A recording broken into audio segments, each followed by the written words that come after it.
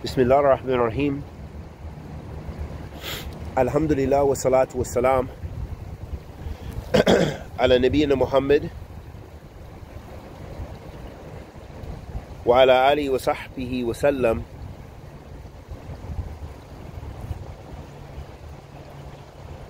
Amma ba'da, habati fillah.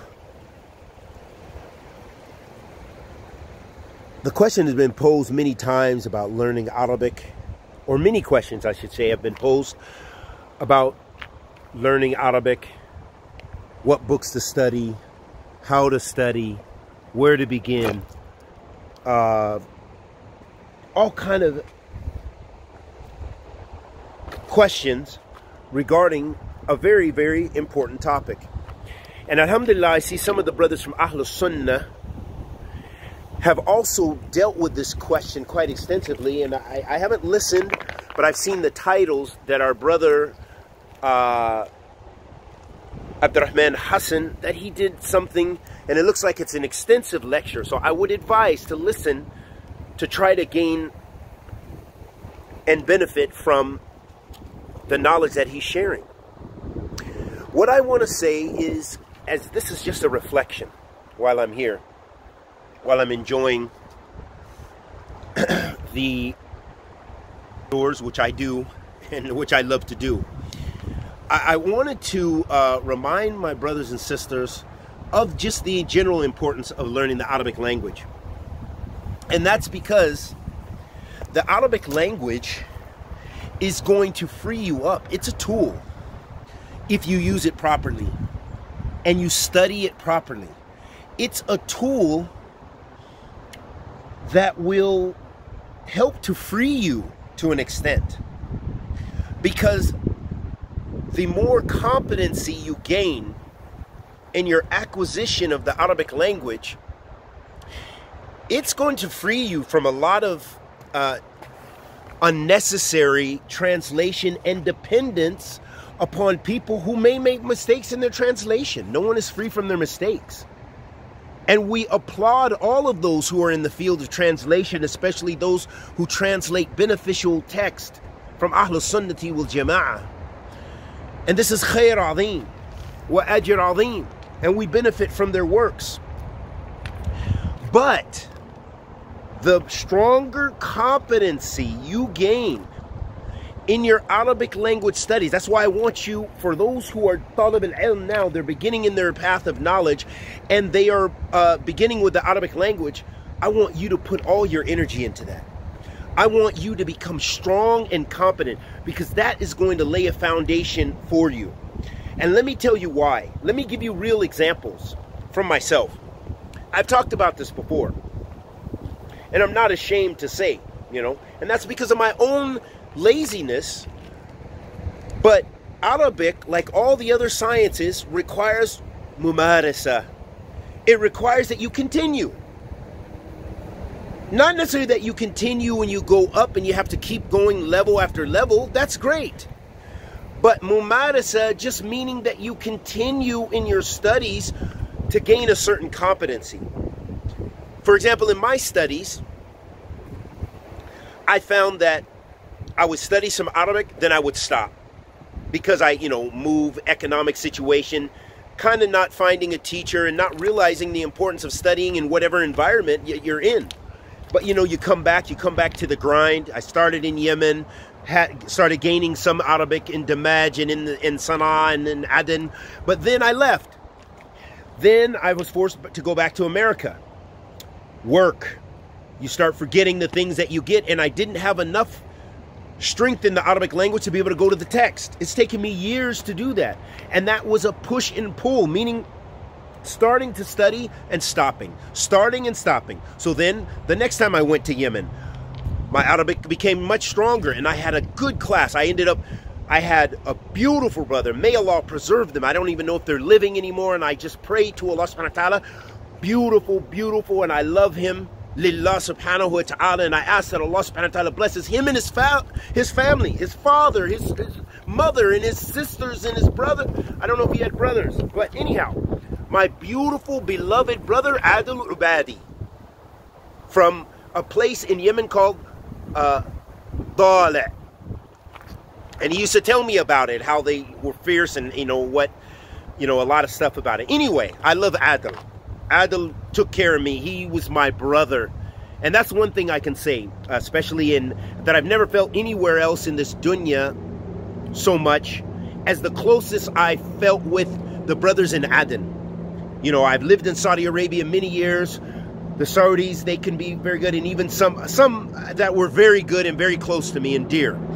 But I felt I was one of them. I was one of them. That's the difference what I found with the Shabab in Aden. Even Ethiopia to a greater less extent, very good with Ahl Sunnah. But the Shabab in Aden, and even Indonesia. I've been to Indonesia and I also saw a lot of good brotherhood. Probably if you lived there especially. But something special about the brothers in Aden. Got way off track. Anyhow, Adil, may Allah subhanahu wa ta'ala bless him. Bless him with Jannatul Firdaus, whatever his condition is. That he used to meet with me and teach me. We didn't have Arabic lessons per se, and I would say, I want to do some more Arabic lessons. Of course, we were only commuted in Arabic. He couldn't speak in English. So, I had Arabic. I could speak, I could read, and I could write. And so he was actually teaching me. That's my first fiqh lessons. He used to teach me in Durra Bahiyya by Imam Shokani. So he used to go. That's where I learned my usul of tahara and stuff. May Allah bless him. May Allah subhanahu wa ta'ala bless him. And Sheikh Anwar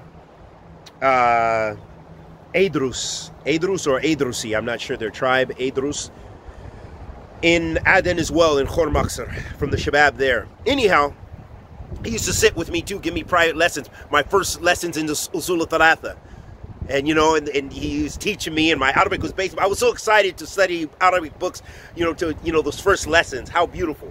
And then I had a teacher who was not, he was just a Muslim, alhamdulillah, good, loved Islam, probably an Ikhwani orientated, but he wasn't like, he was a teacher, a professional teacher, and I used to pay him to teach me in grammar. So I was making a lot of progress. Like, you could give me any sentence, whatever, and he'd say, Khalid, i'rabha. And then, I'd come and I'd just give you the i'rab. A lot of that I've forgotten. Because if you don't continue with your studies, and this is the whole point, even though I got off track, is that you have to continue, there has to be mumarasa. There's a continuum. Because now I'm forgetting so much Arabic. And I'm forgetting what keeps me now is I just read. I read and I prepare, lessons and stuff like this. But that's why I don't teach Arabic now, Hopefully in the future, but more than likely I will have someone else teach for Athari Institute. And because it takes a lot of preparation, a lot of revision. But the point is, the stronger you get your base when you study initially, and if you can memorize, even if you memorize, say if you memorize some poetry of Ajurumiyya, okay, just that, and you have itqan in that, you can go a long way. You can do what you need to do. You don't have to go, to other high-level text. Now, that's great if you do. That's a stronger competency. We love that. But I'm talking about for people giving dawah in the West and stuff like this. You need to be able to know and understand the text. And you need to be able to, if you want, to be able to communicate with scholars that are Arabic-speaking scholars. Okay, that's a beautiful thing, to have that language, have enough competency where you can speak with scholars in other countries. For example, if I go to Indonesia and I want to talk to a sheikh there, well, our common language is going to be the Arabic language. So I'll be speaking to him probably in Fusha. He's not going to be speaking Ammiya more than likely. Or Ethiopia, the same. When I talk to my brothers, some of them, they know English. But some of the students of knowledge there and some of the scholars there that I know, I know one, he speaks English. His English is very good. Yeah, so the point is learning the Arabic, get the competency. So I was just reflecting on that, and I just wanted to share that. Please, please, if you're studying Arabic, get it strong. Don't play. Don't stop. Get it. Finish. For example, if you're doing the Medina books, really someone who studies those three Medina books with itqan. I'm not just saying you studied it, but you got it itqan. You got it with strength. You can do what you need to do. You can do what you need to do. You can go to the text. You can teach. You can, if you've got it with great strength. And that's what I'm talking about. Get the competency. It's not about a lot. It's not about going levels and levels and levels. Because what you find, for example, like the Asharis and others, they really focus on linguistics and the getting a strong competency in the language, which is great. But a lot of them, they want to go way beyond. Like if you know so I'm talking about strong, high-level Ashari Sufis and stuff like this. Those guys, you'll see a lot of them are very strong in language. Some of them are very, you know, like if you go to some of the countries like in Mauritania, wherever, Yemen, Mauritania, probably Egypt, I'm sure Egypt, and all various African countries, wherever. They tend to be, that's a big thing for them. They will study high level of Arabic language and even tafsir, but you'll see that they tend to use that linguistic perspective more than, for example, the Salaf. Meaning that they don't refer, whereas we refer back to the Salaf as-Salih, you'll see that, not that they totally ignore it, that's not what we're saying, but we'll say that they tend to look at things from a linguistic point of view, and this is where they go, where they deviate as far as the divine names and attributes of Allah Azza wa Jal, and why they make ta'wil, because they say, you know, linguistically that's, you know, it's going to mean this, and, you know, and they're going to look for a linguistic way out from some of the problems and some of the tensions that they find with regards to accepting the nusus. Whereas Ahlul Sunnah just says, la, we're not going to get into that. We accept the nusus. Allah said this about himself. We say that about him, tabarak wa ta'ala, in a way that suits his majesty. That's it. We don't need to go into it. We don't really need to bust our brain and talk about things we don't know, talk about the kayfiyah. We don't need to look at that. We just going to accept it. You guys don't want to accept it? You want to make ta'wil of it? You want to negate it? That's between you and your Lord. So my point is, ahabati fillah, strive your best, ahabati fillah. Strive your best to get competency in Arabic. It will free you a lot from the dependency and even sometimes the misguidance, because people can play with you when you're dependent on translation. A lot of the brothers that are translating, there's a lot of brothers doing good work, and they're doing good work in their text, but when you're totally dependent on them and you can't go to the divine sources and you can't go to the explanations of the scholars yourself, then you're dependent.